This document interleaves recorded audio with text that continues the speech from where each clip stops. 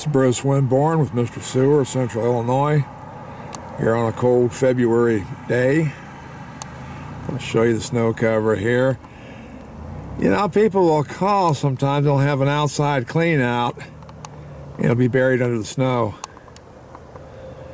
Now, on a day like today, I can probably work. It's a little bit above freezing, but when we start getting down in those single digits, below zero weather, it's almost impossible to work.